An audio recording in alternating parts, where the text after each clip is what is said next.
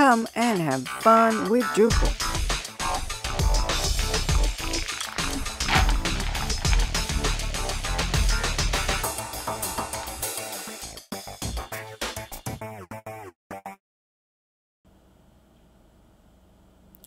Here we go again. Welcome back to Drupal Fever. This is another step in our series created to help you set up a Drupal development environment on your computer. The task today is setting up PHP on Apache. This video will be a little different than previous ones. I don't know if anyone noticed, but these videos were growing longer and longer, and frankly, were getting out of hand. The last video was almost 40 minutes. So I decided to go straight to the practical phase of this lesson. We will start by running our CentOS virtual machine. If you don't have it set up yet, watch our previous videos. We need to open a terminal window. Let's drag it to the corner. Open the window a little bit. The first thing you are going to do is becoming a super user. Now type your root password. Enter. Now clear. Let me paste this command here, which will use Nano to open up the Apache configuration file, like we did on our previous lesson. We will search for the string name virtual host. Remember to always pay attention to capitalization in Linux. Now we need to uncomment this line. We need to search now for virtual host between angle brackets. Usually this is the last line in the Apache configuration file. We are going to add a couple of lines like so. Since I have just enabled virtual host on Apache, I will have to make this localhost declaration here so the server continues to work in the same way it did before enabling this feature. Now I need to save and exit Nano.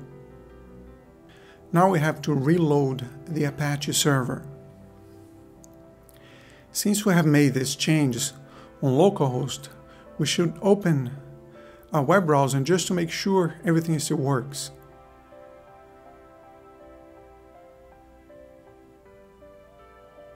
And it does. The browser is still showing the Apache test page. So let's close it. Now we need to go to a folder where some of the Apache configuration files are located. Let me check what this folder has. As we can see, there are two Apache configuration files already here.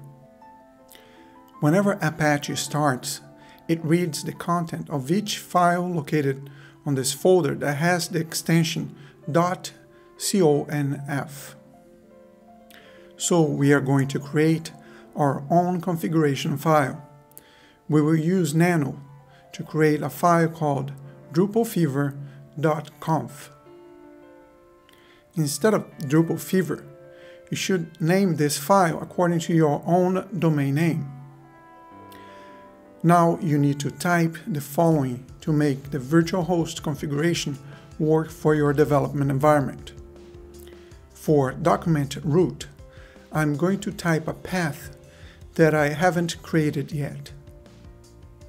The server name here should be the same name you used when configuring the host's file, like we did in the previous lesson. Let's save and close Nano. Now we need to go to our web server's root folder and create a folder we just made reference to on the virtual host's configuration file. With mkdir, we create the Drupal Fever folder. Now we need to change the folder's ownership. We do that by using the shown command.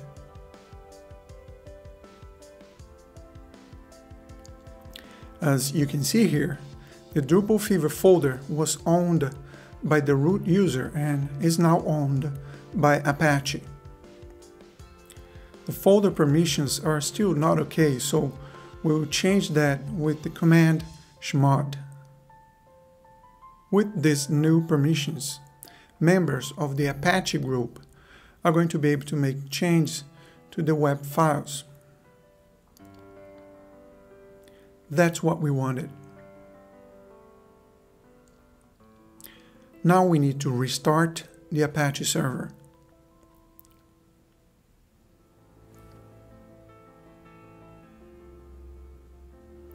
Now let's enter into our website folder, and with Nano, we're going to create an index.html file to test our new virtual host configuration. I will type hello world here, save, and exit Nano. We also need to change permissions and ownership of this file in the same way we did with the folder.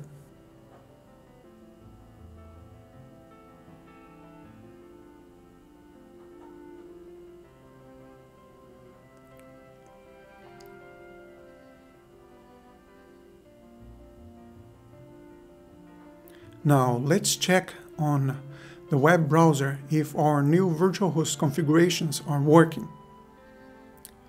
http://drupalfever.com. Enter. Hello world. It worked. That's great. Now we are going to install PHP on Apache. As you can see, when we run the command rpm -q -php, it says package PHP is not installed. So we are going to install PHP and a couple of additional PHP modules that are required by Drupal.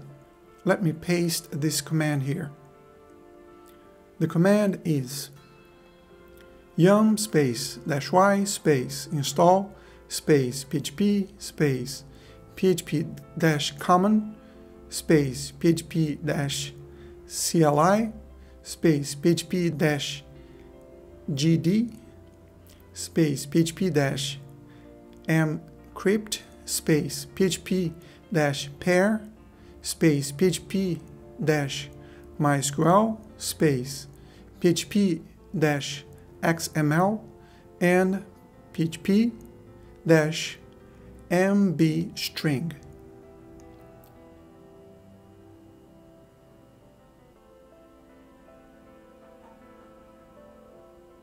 Now, service httpd restart. It restarted okay. Now, when you type rpm -q php and press enter, it says that PHP 5.3.3 and so on was installed, which is great. Now we are going to create a file on our website, but instead of using Nano, we're going to echo a file. This file is going to call a function called php info. We will save the echo output in a file called phpinfo.php.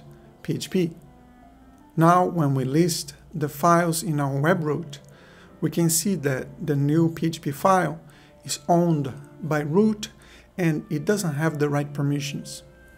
So we need to go back to shown and set Apache as the file's owner and set the permissions to 775.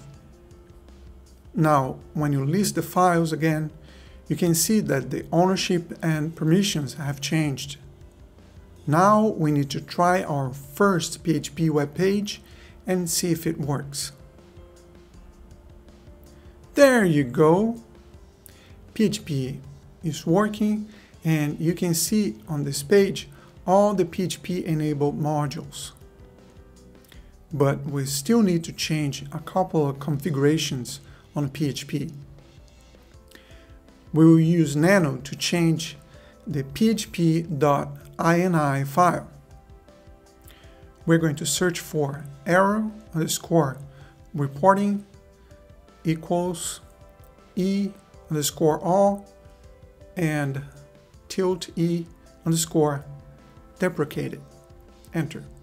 We need to go to the end of this line and change it from deprecated to notice. Now we need to search for something else. Display_errors equals off. And we are going to change it to on. Search again for semicolon date dot time zone space equal. And you need to go to this URL here to find out how your time zone is called. I already went there and found out that even though I live in Florida, my time zone is the same as in New York, so that's what I'm going to use here. Let's go up. Now, the following configuration changes are not critical, but I still recommend doing them because the default PHP configuration is pretty restrictive. We should search for max_execution_time equals 30 and change it to 120 seconds. Now we should search for real_path_cache_size equals 16K. Now we uncomment this line and change it to 2 megabytes. Search again, max_input_time equals 60 and change it to 120 seconds. Now save, close, and restart server again. Everything seems to be working. Now let me shorten this window a little bit. Now I'm going to install a PHP module called APC, Alternative PHP Cache. You type yum space install space php-pecl-apc. I could have installed this module at the beginning, but this is not really required by Drupal. However, APC will certainly be enabled on your production environment, and you should therefore be familiarized with it. Now we use nano to change the APC configuration. Now let's search for the line apc.shm_size equals 64 megabytes. Oh, the line was right there, force of habit. We will change it from 64 megabytes to 1 gigabyte. I know it's a lot more memory, but the development environment has plenty of space.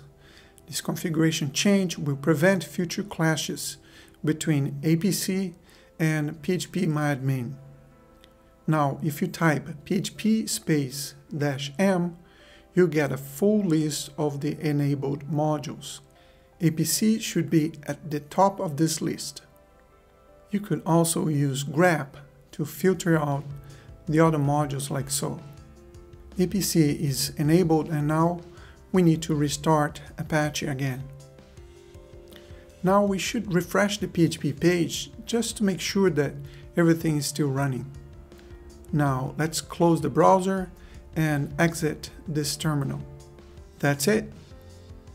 I told you this video was going to be faster. If you guys have any request, please drop a note on my website, on my YouTube channel, or send me a tweet. I truly appreciate your feedback and encouragement, and please subscribe to my YouTube channel or follow me on Twitter to be informed of the next video, which is going to be about MySQL. See you then.